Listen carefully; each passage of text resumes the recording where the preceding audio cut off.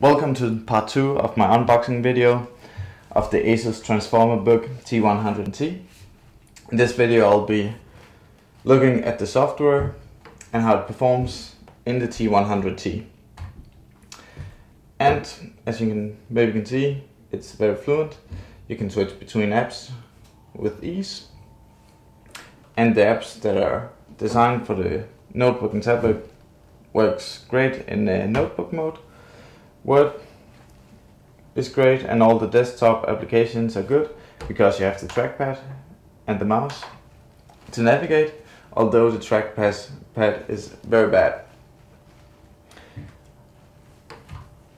And you can use websites that has Java, and you can use regular desktop websites such as Spotify, Wimp, Radio, and all the free music sites that you have to pay if you have an ordinary Android or iPad tablet. You can also use your Slingbox if you have a Slingbox without any apps, as long as you use the desktop applications of Chrome or Internet Explorer. However, when you want to use the tablet or the T100 as a tablet, it really doesn't work. Right now I'm at the Spotify website, and if I want to go to another website and I click, the keyboard doesn't automatically pop up. You have to press it every time you want to write something, and you have to close it yourself as well. And if you want to visit websites and you have a full screen and you have to press escape normally to get out of the full screen in the Windows 8, you can't get out of the full screen unless you use the charms bar and go to start. I've had plenty of times where I've been watching videos online and I've entered full screen mode and I haven't been able to get out of full screen mode, and I haven't been able to pause the video either. When I've pressed the screen, the video has just stopped, and it's a huge problem, and I don't really think as a tablet the unit works that well. Besides that, it's 16:9 aspect, and for my taste I like the 16:10 or the 4:3 aspects better. It's a bit difficult when you use it to write something. It's a bit awkward to use, and I've been trying to watch movies and such on it, and it's really not that good for me. The sound is great, and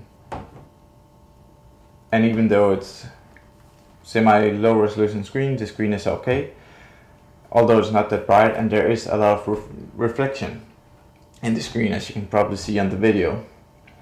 And right now I'm on Internet Explorer, and this movie it can't stream. Earlier it could stream it, but as I said, when I got into full screen mode, it wouldn't close the full screen mode again, and there's no way to get out of it without going to charms bar and pressing start or pressing the home button. Besides that, if you use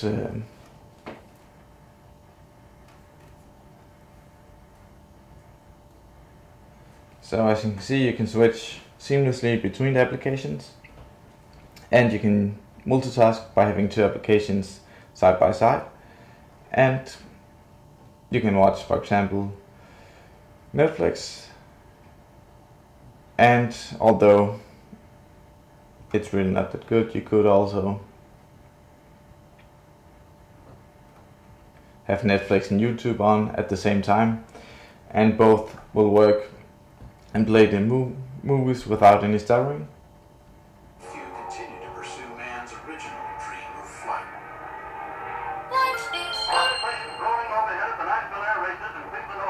But although the tablet is fast, I wouldn't recommend anyone in need of a tablet to buy it.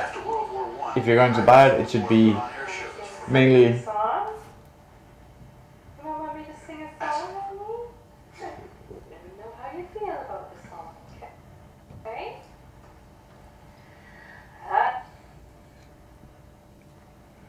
North America. The finale of most shows was the new sport of If you want to buy it, it shouldn't be mainly as a tablet. It should be because you're in need of a notebook or of a netbook, because the notebook function really isn't that good. And right now, for example, I can't get out of the full screen YouTube video because the minimizing maximizing button is underneath my menu bar here.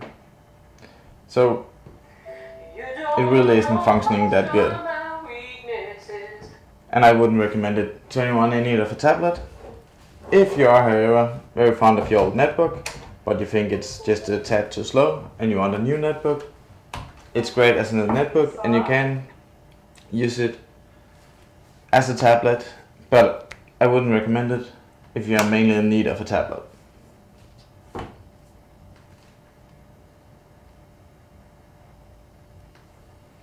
So this was a very quick look at the Transformer Book T100T. And if you got any questions, feel free to ask me.